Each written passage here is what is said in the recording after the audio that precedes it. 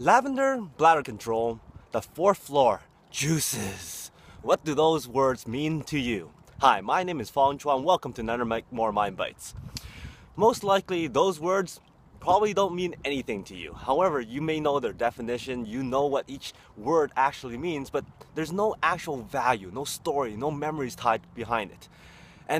And that's what's happening to a lot of things that we talk about. And lots of companies and lots of people, when they're speaking to each other, they don't know their audience. They assume that people understand, feel, and have the same memories that they do, and they speak as if they already know.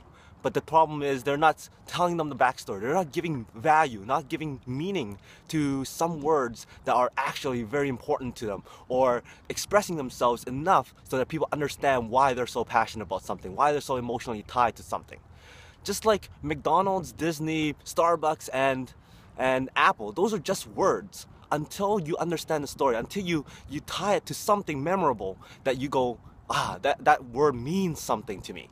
And I just wanted to say, for today's Make More Mind Bites, how do you tell your story? How do you make certain words not just have a definition, but have a life, have value? And how do you tell that story so that people can feel those emotions, feel those feelings just like you do, so that they understand the passion, the emotional ties that you have, and why something is so important to you, or why something's so funny to you.